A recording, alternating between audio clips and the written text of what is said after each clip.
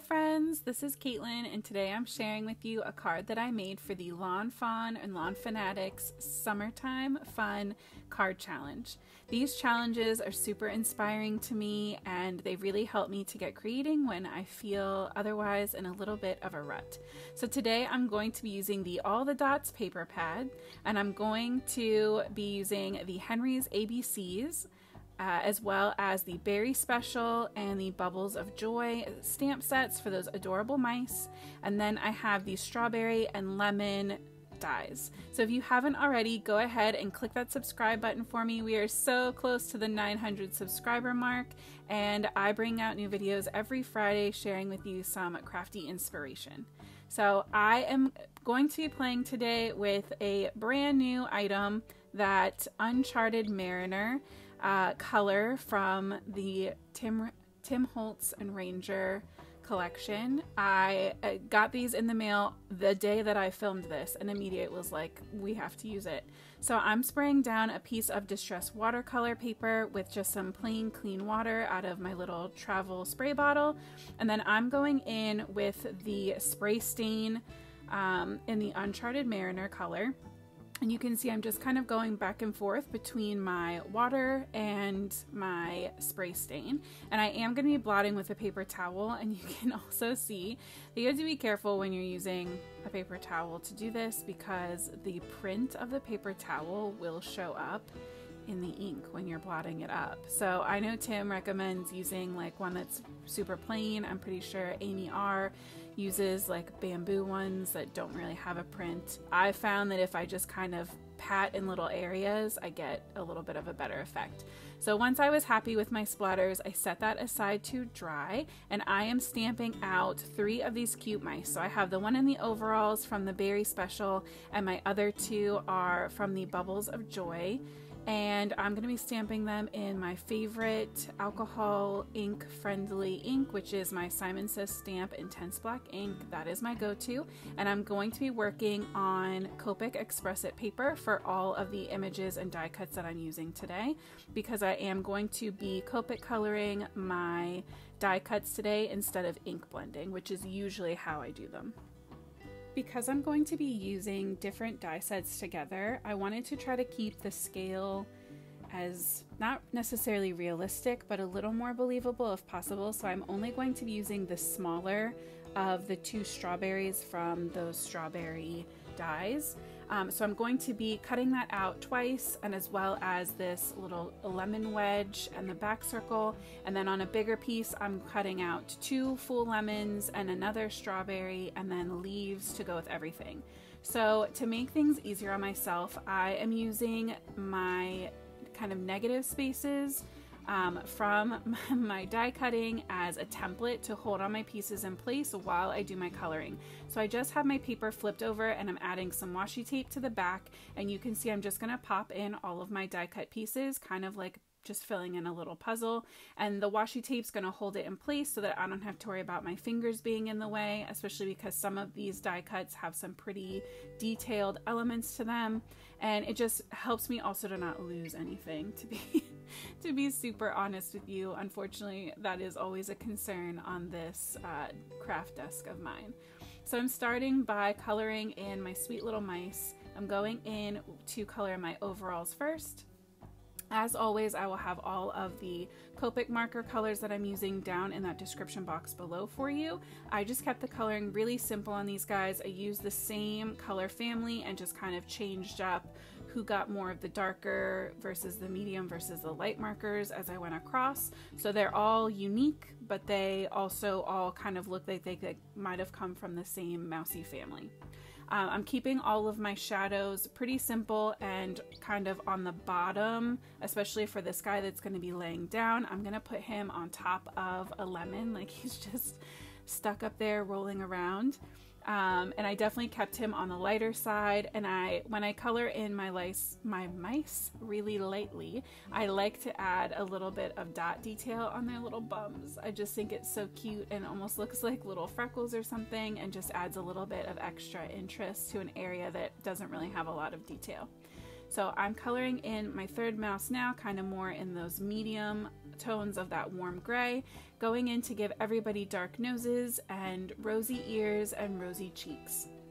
I just love this color combination for my mice, and for my lawn fawn mice I use it quite a bit, those warm gray markers. Now I'm going in with a white gel pen to add highlights to their little cheeks and their eyes, and then I skipped over coloring this first strawberry because the order I went in was really weird, but I'll share with you the second strawberry in full detail, so don't worry.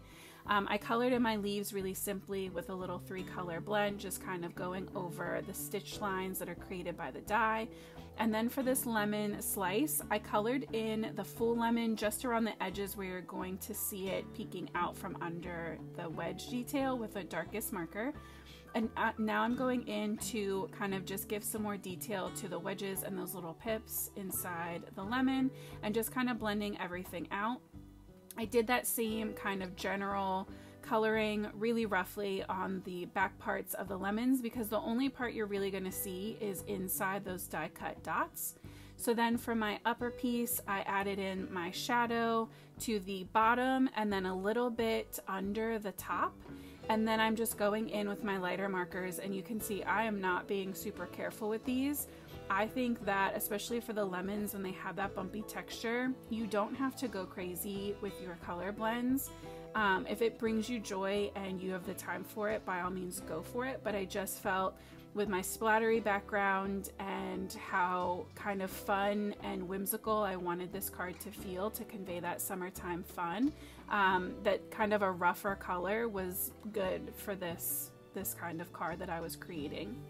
So now I'm going in to do that last strawberry in full detail for you. I used the same color greens for all of my leaves and my strawberry tops. I colored the edges of my under part red, but you don't really see them in the finished product, and I wasn't keeping that in mind. So I colored from the darkest up to the lightest on my strawberry, and now it was time to start stacking all of my elements. So I'm just using some precision glue and layering the detailed lemons on top of the solids, and then doing the same thing with the strawberries, just kind of putting a little bit of glue. And I personally like my strawberry seeds to be that really pale yellow. And then I pop the lid of my strawberry right on top. The wedge was a little bit harder, but because I had put my washi tape down, I at least didn't lose all of the pieces that go inside, and I just kind of transferred them over with my craft pick. I just find for little detailed things, especially if you do have nail extensions or things like longer nails, it just makes it a lot easier than trying to manipulate those teeny tiny little pieces on your own. And I do love how my watermelon nails work with this card. By the way, if I had a watermelon die cut from Lawn Fawn, it would have made it onto this card as well. So I added a little bit of the Lawn Fawn pearlescent liquid, the Stardust liquid, which I keep in a little tiny mini mister bottle with just some water. I spray that over my whole watercolor cardstock, and I trimmed everything down. So I took a piece of that stripy yellow paper from the All the Dots paper pack, and I trimmed that to be an A2 size, 5.5 by 4.25, and then I trimmed my watercolor panel down to 3 3/4 by 5, so I have a good thick yellow stripy border all the way around. And then I'm using scraps off of that yellow stripy cardstock to die cut out the word summer with my Henry's ABCs. I also stamped out Have a Happy from one of my other stamp sets, but in the end I didn't end up using it. I just didn't like how having the white kind of banner, it didn't fit with the rest of the card in my mind. It's still cute looking at it now, but for some reason I just couldn't wrap my head around it. So I ended up getting rid of it, and I die cut some more letters to go underneath. So now I'm just kind of roughly planning out where all of my images are going to be, and I'm going to start out by gluing down my my fruit and my leaves flat. And this is how I like to build my scenes, where I kind of keep things in the general area that they're going to be and just kind of tuck my lower elements under when I can. And then using liquid glue definitely gives you that couple extra seconds of wiggle room time if you need. Like you can see for this, I'm going to end up tucking that middle lemon under that slice. And because I used the liquid glue, I was able to kind of pry up the edge a little bit so I could tuck him right underneath. Versus if I used like a permanent tape runner, it would have been a little bit harder to pick up. So I'm laying my lemon pieces down and my strawberries, and I just kind of went with a very central look for these. I laid everything right down through the middle. The fun thing with this is depending on the sentiment you're creating, you could definitely shift this up or down. If I knew going in that I was going to be using more die cuts, I would have shifted it just the tiniest bit further up so that my smiles die cuts that I end up cutting at the end, you know, had a little more room, but that's okay. And my mice, I popped up on some foam tape, which is going to become important later because that little one that I just placed sitting, he's going to get shifted down when I make a boo-boo in a little bit. So I'm putting all of my mice down with that tape, and you can see now I'm starting to question, is my summer going to go on the bottom? Is it going to go on the top? And then I realize it doesn't really fit on the bottom.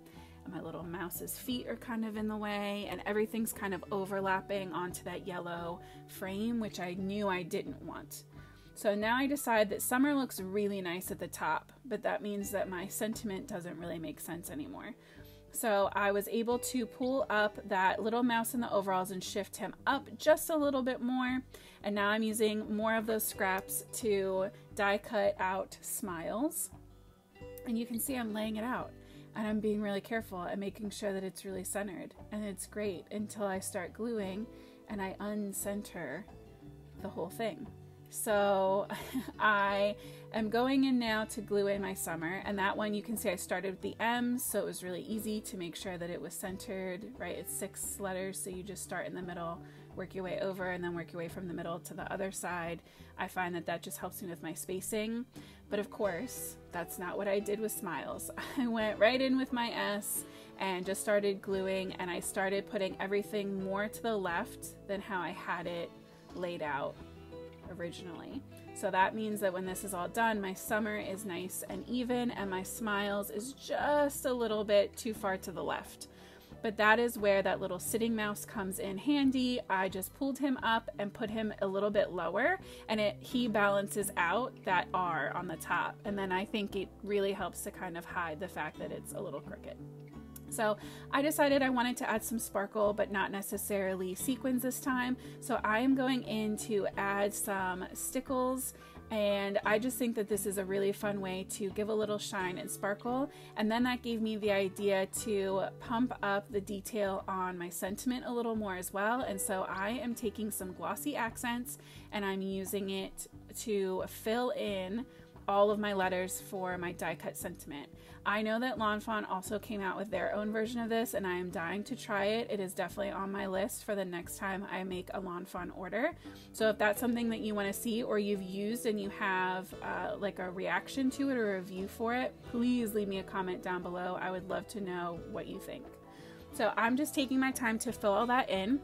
And in a second, I'll show a little clip of kind of what that looks like when it's dried and in some natural light, so you can see the little bit of glossy shine that it gives.